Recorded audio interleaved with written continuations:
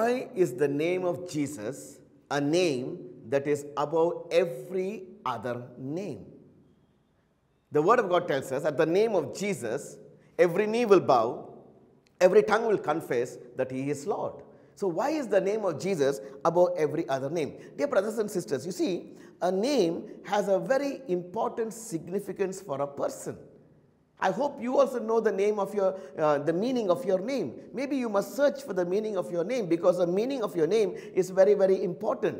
I know today a lot of young parents, when a child is born, they go to Google. They search for a good name which has a good meaning, because a meaning to a name is very, very important. A name can tell you your character, your mission, your significance, your authority, and your power.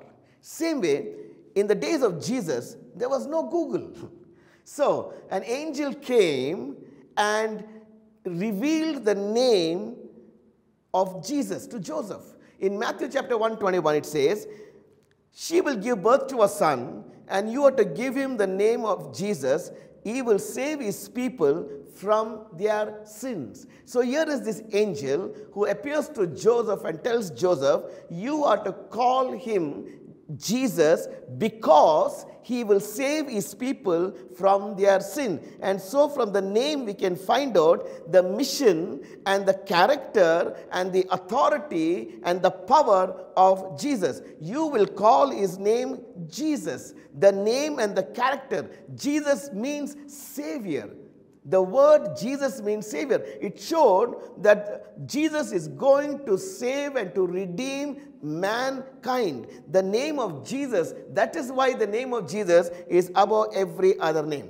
Philippians chapter 2, 9-11 says, "Therefore God exalted him to the highest place and gave him a name that is above every other name, that at the name of Jesus every knee should bow, in heaven and on earth and under the earth.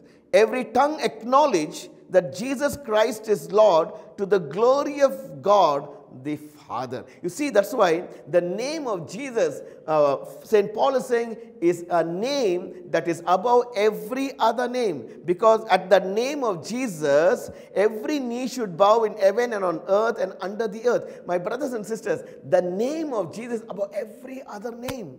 There is no other name that can be compared to the name of Jesus. That's why remember what Jesus himself said. In John chapter 14 verse 6, Jesus said, "I am the way, the truth, and the life. No one comes to the Father except through me." So Jesus is telling everyone who he is. He is the way to the Father. He is the truth, and he is the life. And that's why Jesus said, "I am the way, I am the truth, I am the life. No one can come to the Father except through me." In other words, Jesus is telling all his disciples, there is no other way. If you want to reach the Father, there is no other way. There is only one way to reach the Father. That is through Jesus. There is no other truth. You can search the entire world. You can read all the books required. You can do what you want.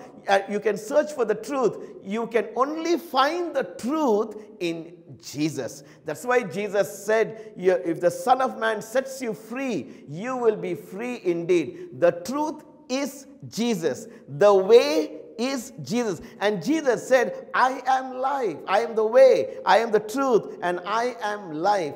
People today are unfortunately searching for life in everything. They're searching for life in money, in marriage, relationships, property, possessions, dignity, career.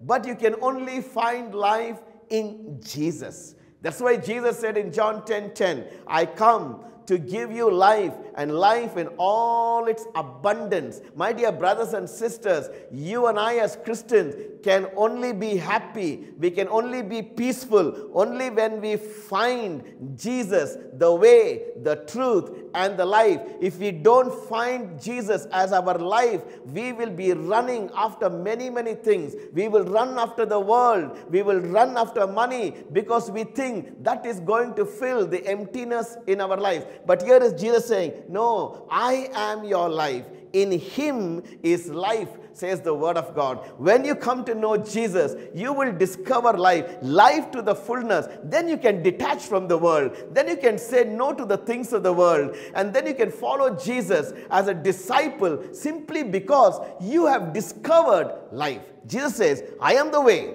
I am the truth, and I am the life. No one comes to the Father through me. Jesus is making this statement, which is today, many people say, this statement is very controversial. Very controversial. No one comes to the Father except through me. Jesus saying, I am the only way to the Father. This is the words of Jesus. These are not my words. They are the words of Jesus. Either you believe the words of Jesus or you don't believe the words of Jesus. It is no use being in between. I am here to tell you, I believe in the words of Jesus. No one comes to the Father except through me. Only through Jesus you can go to the Father. In 1 Timothy chapter 2 verse 5, St. Paul is saying something beautiful. St. Paul is saying this: there is only one God and one mediator who can reconcile God and humanity, the man Christ Jesus. He is telling us, St. Paul is telling in the letter, in the book of Timothy, he says, there is only one God and one mediator who can reconcile God and humanity. And that man is Jesus Christ. So Jesus is indeed a bridge. Jesus is like a bridge between the Father and man, between us. So the only way man can approach Jesus, only way a man can go to the Father and go to the Father is through Jesus. And that's why the name of Jesus is above every other name. Acts chapter 4 verse 12 tells us, there is salvation in no one else. God has given no other name under heaven by which we must be saved. There is no salvation outside Jesus. That's what Jesus is, the Acts of the Apostles are telling us. There is salvation in no one else except Jesus. God has given no other name under heaven by which man can be saved but the name of Jesus. You see, that is why we are saying the name of Jesus is above every other name. And that's why Jesus said, St. Paul says in Romans chapter 10 verse 13, he says, whoever shall call on the name of the Lord will be saved. If you call on the name of God, if you call on the name of Jesus, you will be saved, because the name of Jesus is above every other name. Today I wanted to give you 4 reasons, apart from what I said, 4 reasons why the name of Jesus is above every other name. The name of Jesus. Yeah. Number 1, you see, Jesus' name brings victory over sin. Point number 1 is, it brings victory over sin, the name of Jesus. Romans 3:23 says, everyone has sinned and we all fall short of God's glorious standards. You see, God has a standard. And man falls short of it, because we as men and women fall short of God because of sin in our lives. So what did Jesus come to do? He came to bring victory over sin in our lives. That's why the name of Jesus is above every other name. No other name can bring you victory over sin except the name of Jesus. That's why Jesus means Savior.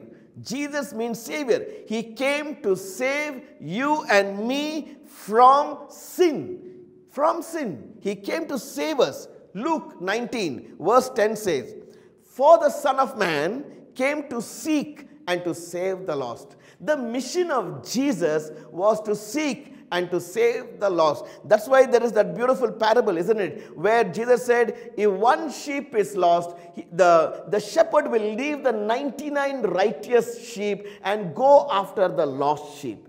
That is the mission of Jesus. That is the heart of Jesus. Jesus came to seek and to save the lost. 2 Corinthians chapter 5 verse 21 says, for God made Christ, who never sinned, to be the offering for our sin, so that we could be made right with God through Christ.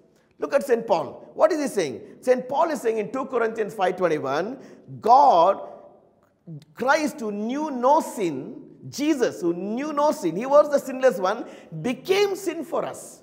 What does it mean? He took upon himself our sin. Jesus was that substitute. We should have gone to the cross. We should have died. But here comes Jesus, the sinless person. Jesus, who knew no sin, became sin for us. For what reason? So that we may become the righteousness of God. Through the death of Jesus, St. Paul is saying, Jesus reconciled us back to the Father. That is victory over sin. Romans 10 verse 13 says, everyone who calls on the name of the Lord will be saved. Everybody. It doesn't matter, sisters and brothers, which religion people belong to. Anyone who calls on the name of Jesus will be saved, says the word of God. And that's the reason it is important for you and for me.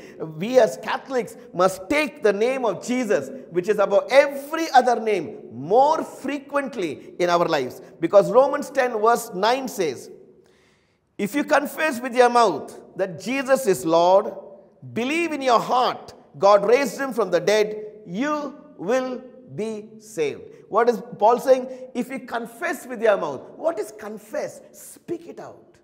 Declare it.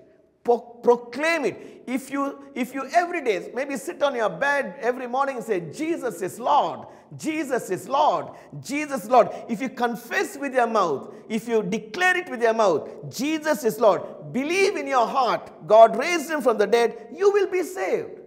Look at Paul giving us a very simple solution. How to be saved. Say Jesus is Lord, he says. If you say Jesus is Lord, if you confess Jesus is Lord, if you declare Jesus is Lord, believe that God raised him from the dead, you will be saved from anything. You will be saved from your sin. You will be saved from your sickness. You will be saved from Satan.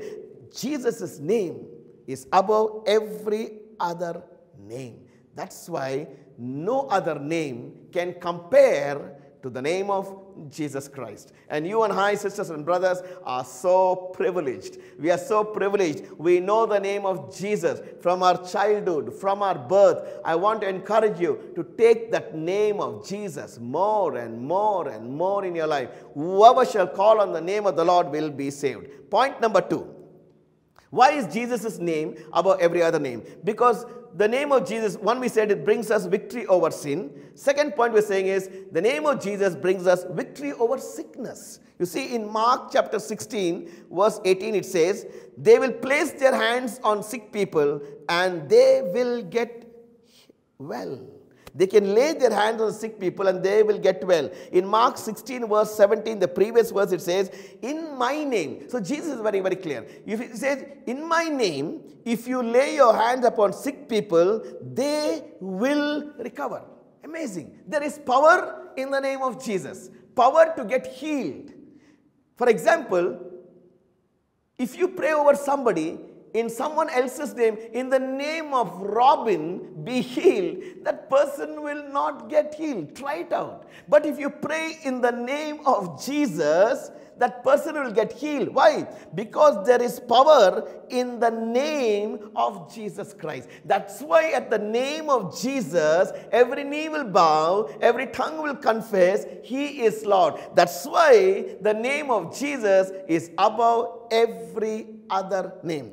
Acts of the Apostles, chapter 3, verse 6 says, but Peter said, I don't have any silver or gold for you, but I will give you what I have. In the name of Jesus Christ the Nazarene, get up and walk. So here is Peter again showing us the power in the name of Jesus Christ. He said, I don't have silver, I don't have gold, I have one thing, I know Jesus Christ. In the name of Jesus Christ, get up and walk. And that person got up and walked. In the name of Jesus Christ. So there is power in the name of Jesus Christ. Victory over sickness will come only in the name of Jesus Christ. There is power in the name of Jesus Christ. I remember, sisters and brothers, I went to a town away from my city and I saw a boy who was 10 years old. He was limping. So they told me his leg was 1 inch short. 1 inch short. So he was limping. So I put him on a chair and I told the boy, you know, boy, I want to pray for you. So how did I pray? In the name of Jesus Christ. I laid my hands on the boy's leg and I said, in the name of Jesus Christ, I command your leg to become normal, be healed in the name of Jesus Christ. And instantaneously, his leg grew 1 inch and he walked so beautifully. No more limping. No more embarrassment. No more embarrassment among his students, among his classmates. He was, you know, like a small, just like this person at the temple, you know, jumping. And he was so excited. 10-year-old person walking normally now in the name of Jesus. See, there is power in the name of Jesus Christ. That is important. I remember I was in Mumbai preaching a retreat to the youth, and I told all the youth, listen, there is power in the name of Jesus. Today when you go home, if somebody is sick at home, lay hands on them and pray in the name of Jesus Christ. Because when you pray in the name of Jesus Christ, they will get healed. So here's this guy. Sunday evening he went home. His grandmother was sick. She was lying on a bed. He put his hand on her and said, in the name of Jesus Christ, be healed. And his grandmother got completely and totally healed. Praise God. You see, there is the power in the name of Jesus Christ. I want to encourage you. Is anybody sick at home? If somebody is sick at home, please lay your hands on the sick people and pray in the name of Jesus, and they will get healed. They will get healed because there is power in the name of Jesus. Victory over sickness comes only in the name of Jesus Christ. There is power in the name of Jesus. I can give you 100 examples, but we don't have much time here to tell you this. But what I want to tell you is there is power in the name of Jesus. That's why the name of Jesus is above every other name. Point number 3. It brings us, the name of Jesus brings us victory over death. The name of Jesus brings us victory over death. Romans 6:23 says, the wages of sin is death. What death? Spiritual death. The wages of sin is death. See, there is something called eternal damnation, sisters and brothers. Eternal damnation. That is what? What is eternal damnation? Permanent separation from God. Completely separation from God. So that's why the word of God is saying the wages of sin is death. So you and I just can't continue to walk the way however we want to walk with God. There is punishment for sin. There is consequences of sin, and that is eternal damnation, eternal punishment. Therefore, we should call on the name of the Lord. Therefore, we must make Jesus the Lord and the Master of our life and take the name of Jesus, which is above every other name, daily. The name of Jesus must be on every Catholic, on every Christian's lip, always, because Jesus means Savior, says the word of God. Romans 6:23 says, but the gift of God is eternal life through Jesus Christ our Lord. You see, if you put your faith in Jesus, then you will not go through this damnation. What you will have is you will receive eternal life in the name of Jesus Christ. You will receive this eternal life. You know, eternal life. Jesus is Lord. It is the free gift of God. God comes and gives you this free gift. Eternal life, you don't merit it. You don't get it through your good work. You don't get it through your holy life. It is God's gift to you. So says Ephesians chapter 2, verse 8 and 9. That's why in 1 Corinthians 15:55, St. Paul said, "O death, where is your victory? O death, where is your sting?" Death has lost its power for everyone who puts their trust in the name of Jesus.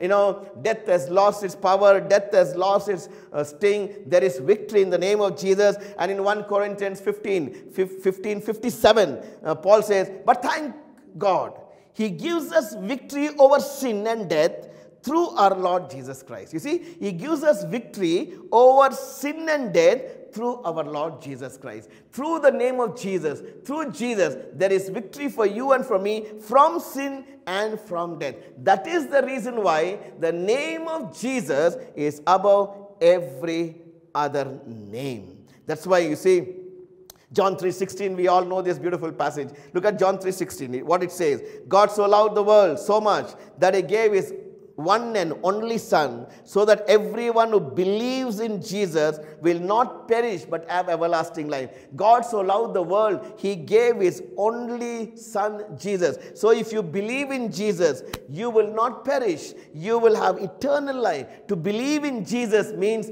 to be like Jesus and to live like Jesus and to become a disciple of Jesus. When we become like this, we will experience eternal life that Jesus promised. But those who reject Jesus, what happens? When I say I don't want Jesus, I reject Jesus, I reject the good news. John 3:18 says, there is no judgment against anyone who believes in Jesus. There is no judgment against anyone who believes in Jesus. But anyone who does not believe in Jesus has already been judged for not believing in God's one and only Son. Who said this? Jesus. John 3:16. Jesus saying, everyone who does not believe in Him has already been judged for not believing in God's only Son. That's why, sisters and brothers, it is so important for you and for me to make sure that we believe in Jesus, live like Jesus, yeah, be like Jesus, live like Jesus, and become the disciples of Jesus. That's why if you read the Gospels, you will find amazing, victory over death. Raising the dead is another sign of victory over death. Jesus raised Lazarus. Jesus raised Jairus' daughter. So it is quite amazing to see Jesus came to bring victory over death. My last point. You see, why is Jesus' name above all other names? Because my last point, it says, it is the name of Jesus brings victory over Satan. Victory over Satan. 1 John chapter 3 verse 8 says, but the Son of Man came to destroy the works of the devil. One of the reasons why Jesus came was to destroy the works of the devil. And what are the works of the devil? Sin, sickness, death. Jesus came to destroy the works of the devil. That's why Jesus said, the thief comes to steal, to kill, and to destroy. I come that you may have life, and life in all its abundance. The thief comes to kill, to steal, and to destroy. That's what Satan comes to do. But Jesus has got us victory over Satan by defeating Satan. He came to destroy the power of Satan in this world and in each one of our lives. So my dear brothers and sisters, the name of Jesus is above all names, because the name of Jesus brings us victory in 4 areas. Victory over sin, victory over sickness, victory over death, and victory over Satan. Therefore, you and I must take the name of Jesus more and more and more in all our lives. Lord, we want to thank you for Jesus. We want to thank you that your name is above all other names. And through your name, you bring us victory over sin, sickness, death, and Satan.